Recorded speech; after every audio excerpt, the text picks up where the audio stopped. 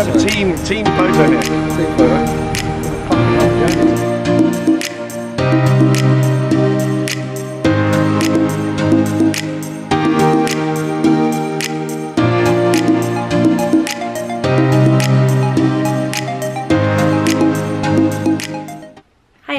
I'm Hayley from Black Manta Photography, and this is our very first vlog of one of our trips that we're doing, and it couldn't be a bigger and better trip than we've ever done before. We are headed to Truk Lagoon, so we're just finishing off our packing and making sure that we've got everything ready. We leave at 2 o'clock today, so really excited. We've got a long way to go, so for any of you that know, Truk Lagoon is in the middle of the Pacific Ocean pretty much, in Micronesia. So we are flying to South Korea first of all, and then we change from South Korea and we go to Guam, and then we'll have our last flight from Guam to Truk on Friday. So lots of travelling to get there, but hopefully it will be worthwhile.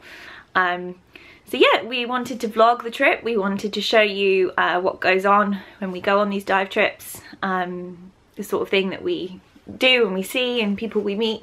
So let us know if you like it, give us a thumbs up, and hit the subscribe button if you want to see more.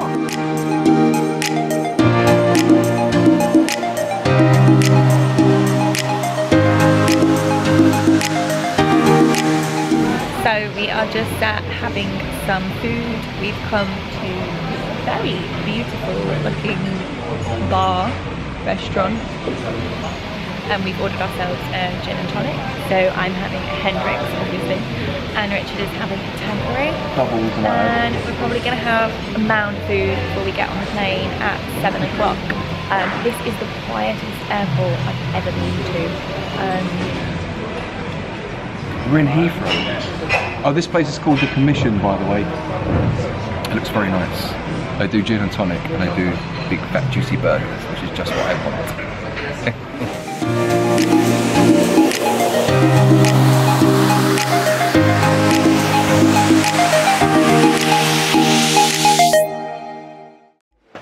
Okay, so we are here in Korea, and we're just walking around the airport. I look horrendous because we just had a 10-hour flight from London. We're both shattered and we know we've got another 2 flights to go. But this airport is pretty nice. It's very Korean.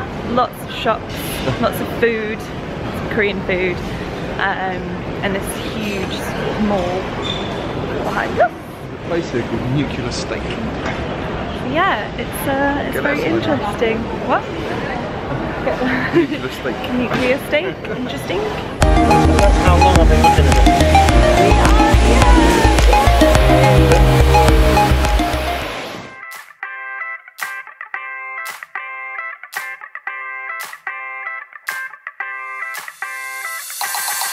I'm ready for the day, I'm ready for the sun.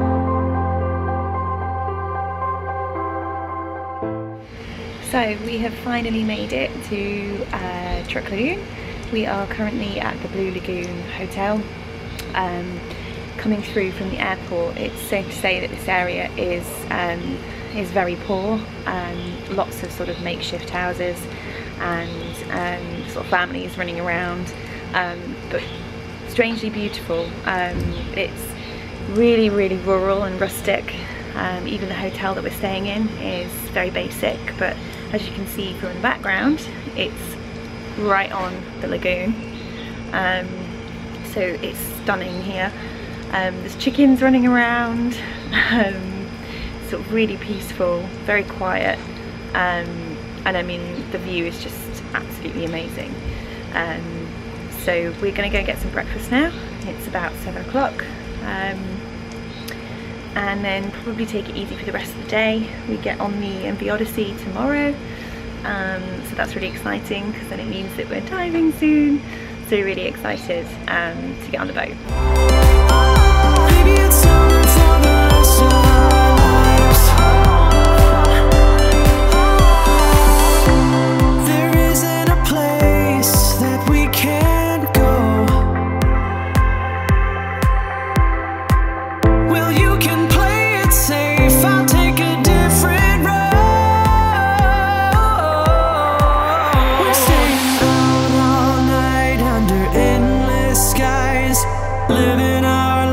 put your hand in mine. We're doing. So we've just had our lunch. We went out for a snorkel earlier. The irony being that there were 12 of us here. We're all technical divers.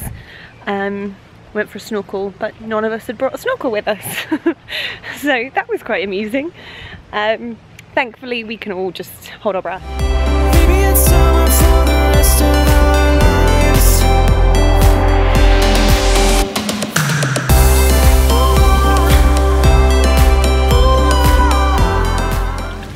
Hi everyone, so we are now on the MV Odyssey. I'm not sure if you can hear me because I'm stood right next to the generator, but I'm going to just give you a quick tour of the boat and show you around. Ready for the sun. Dolphins? No? Dolphins just out there. No work and no play, but we're forever young. Let's just. So yeah, this is where we get kitted up. As you can see, all of our gear. This is mine and Richard's right here. I've got Dean sorting out his rebreather at the moment where I normally am. Let's just throw it all away and have some fun. Really nice big sun deck here.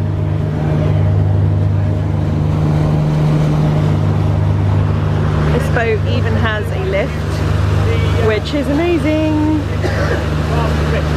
And a hang bar where we do our deco stops.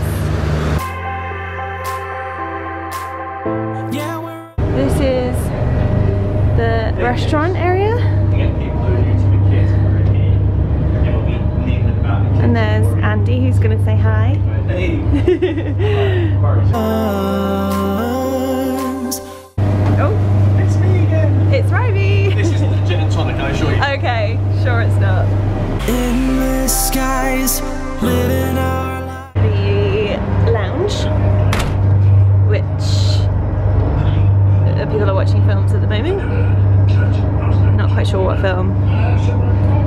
So that's the lounge area. All the things that money can't buy. Down corridor, all the rooms coming off. A little bit shining as we walk down here. Ours is right at the bottom. This is number 5.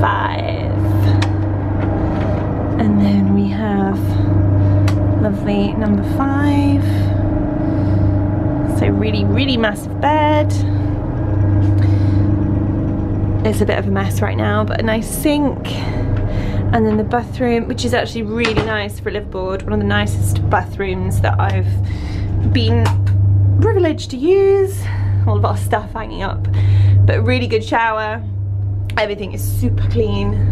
Not that you want to see the toilet there, but there you go. For the rest of our lives.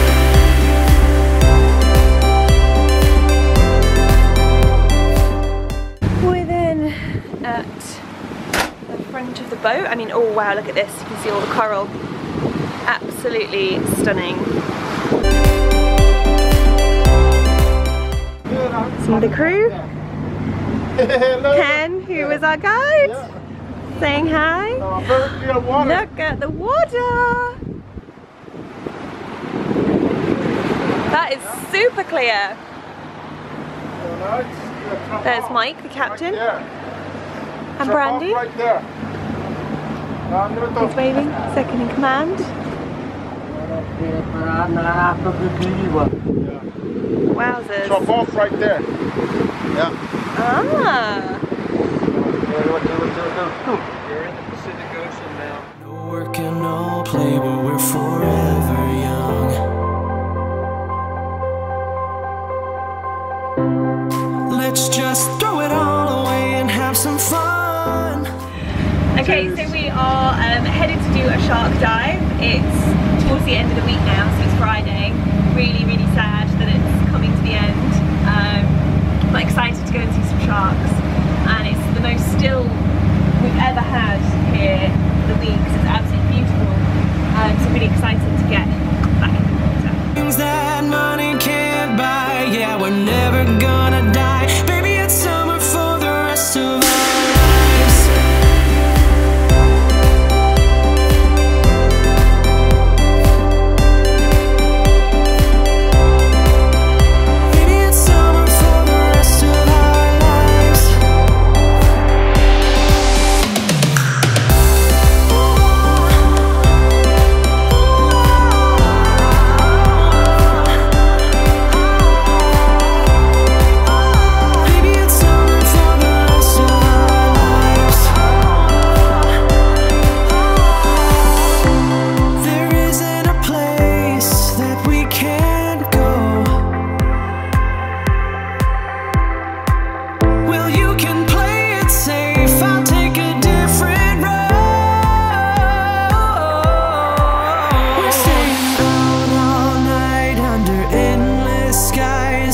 living our lives. Put your hand in mine.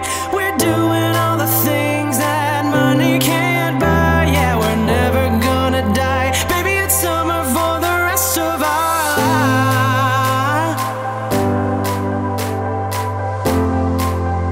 Baby, it's summer for the rest of our lives.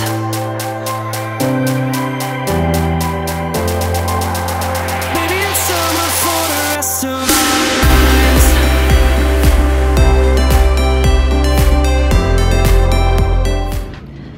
So we are back at the Blue Lagoon Resort, which you can see behind me. I can't actually see myself because I'm blinded by the sun. But it's our last day and night on the Odyssey after an amazing week's diving here in Truk Lagoon. Really sad to be leaving the boat, if I'm honest.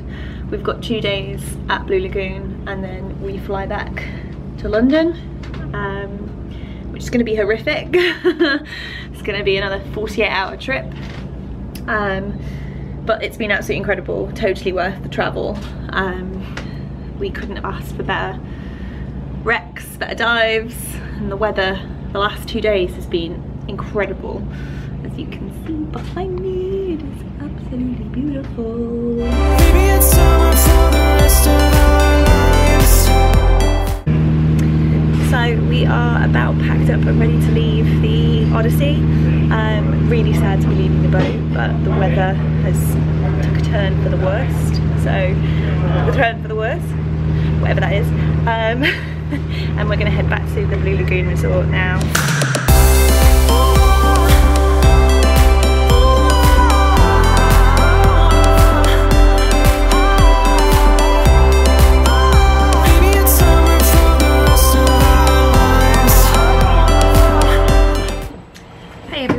So I thought it would be quite nice just to sit down and have a chat to you about our trip to Truk Lagoon. So been trying out vlogging and bringing you with us on the trip, and we are back at the Blue Lagoon Resort now. Weather is pretty dismal at the moment, very grey, cloudy and raining on and off. Which is a complete contrast to the last couple of days, which have been glorious sunshine. So I just wanted to sit down and sort of share a few sort of thoughts about the trip, sort of things that I've really enjoyed, and kind of just give you the lowdown on what it's been like.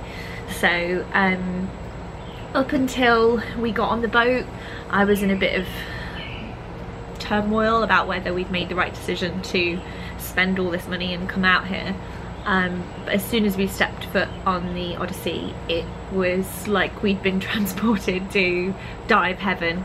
The liveaboard itself is perfect for all your diving needs. It even has a dive lift on the back, which means that when you're coming up from a dive and you've got all your kit on, particularly if you're tech divers and you've got side mount, you've got stages, there's a lot of kit to kind of get off at the end of a dive. You just jump on the lift and they bring you up to the dive deck. So that was amazing. I'm going to really struggle now with liveaboards that don't have a dive lift, because I absolutely loved it. It was brilliant. Accommodation wise, really good. Our room was really spacious. We had a massive bed, clearly 2 twins pushed together, but it was spacious, clean. The saloon, you call it the saloon? Dining room, whatever you call it, was actually really nice. They had smaller round tables set out around a central island, so you could sit in sort of groups of 4, and then your food was served in the middle, which I thought worked really well. And then at the end there was a bar stacked full of anything that you could think of, and everything's all inclusive, so none of this paying for alcohol at the end of the week. I think we bled them dry in gin, in beer, in rum. Yeah, big group of 16 Brits, 15 of them men and me. We pretty much drank everything that they had. So yeah, the boat is amazing. Really enjoyed diving on it. The staff are amazing. The captain, Mike, he's very well versed in anything to do with Truk Lagoon, so you get a little mini history lesson every time he does the dive briefing, which is fantastic because you then know the story behind the wreck, why it sank, what it was used for before Operation Hailstorm, all that kind of stuff. He's really clued up on it. He's even made a documentary, so he was able to show us clips of the documentary, which was really good. And then the wrecks themselves were just beyond what I had in my head, what I expected. Having dived Thistlegorm and thinking that was an amazing wreck, which it is, this is a lagoon full of, you know, 3 dozen Thistlegorms. It's that ridiculous. But whereas the Thistlegorm has been scavenged and degraded and had lots of things taken from it, so you can start to see it becoming less and less like it would have been before it sank. The wrecks here are in pristine condition. I mean, some of them have collapsed and some of them are breaking apart, but they are, you know, untouched pretty much from when they went down. All of them have their propellers, some of which you can see, some of which are submerged beneath the sand, but the wrecks are just incredible. You know, the Sankasand's amazing. It's filled with life. It's covered from bow to stern with as much coral as you could imagine, and it's just incredible. And the Fujikawa, which is the destroyer, that was amazing to see. Having never seen a ship like that, it's really amazing to kind of go down and see something like that. So yeah, really good. I think I was kind of settled on the Sankasan being my favourite wreck until we did the San Francisco Maru at the end of the week and the Rio de Janeiro, both of which were amazing. The Rio, because it's so accessible, it's, you know, 30 meters and there's so much to see, so many artifacts and a really beautiful wreck. And then the San Francisco, which is sort of 50 meters plus, but has so much history to it, and has, you know, tanks on its deck and bombs in its hold and a huge gun on the bow, which was breathtaking. So I think those two are probably going to be my favourites from the week. We have just had a mega storm come through. As you can see from the drain pipes, they are pouring water, and if we look below, we have a moat around our room and a water feature. Lasted maybe 10 minutes, it's now starting to dissipate. If we look over here, James has decided to put his scuba mask on to read his magazine, which is a pretty good idea, to be honest. He's got his head screwed on that one.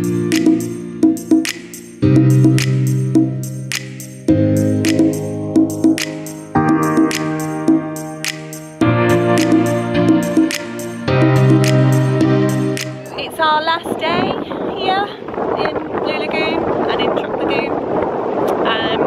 We head home at 1 o'clock today, so we're just spending the morning getting some final shots, footage of the island. Parts of us don't want to leave because, I mean, this view is just incredible, this place is stunning, and then parts of us kind of ready to go home. See the cats, sunset sounds, just absolutely stunning. You can't really complain about this, can you? There's Richard on the sandbank. Let's go and see what he's looking at.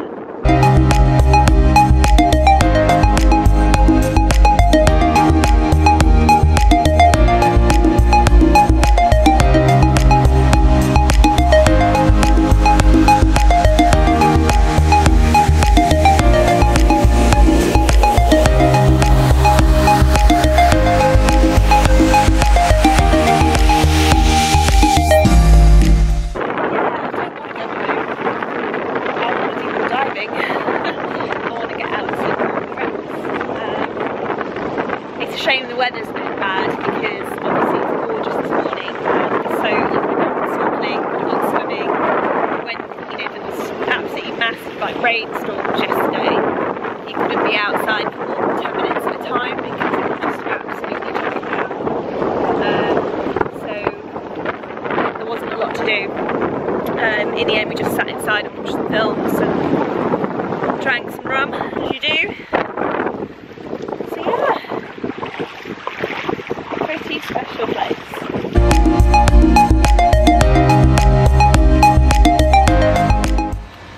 We are all packed up and ready to go. We're just waiting for our bus to take us to the airport and then we'll be on our way. I just thought I'd come and do a final film while I wait and just do the last view of the lagoon before we go home. So yeah, it's been an amazing trip and already plans to come back in 2020, so can't wait.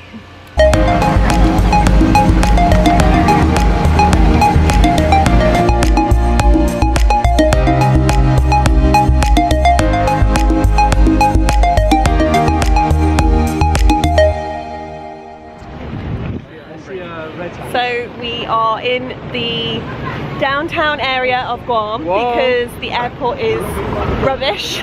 Shut, and we couldn't check in, so we had 5 hours to kill. So we're now in this. Hey, TGIs, here we go! TGIs! Because when in Guam, you go to TGIs. What? I'm giving it. Pretty nice. Loads of designer shots. Woo, exciting! We're gonna have some real food. Oh, and you have to wait for the go. Oh, let's go. We're going this way. I'm hungry. I'm excited. I've always wanted to do this. What, diagonal? Yeah, man. Oh no, it's there. Look.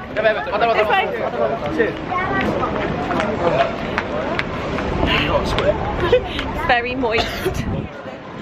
Everyone hates that word. Nobody likes the word moist.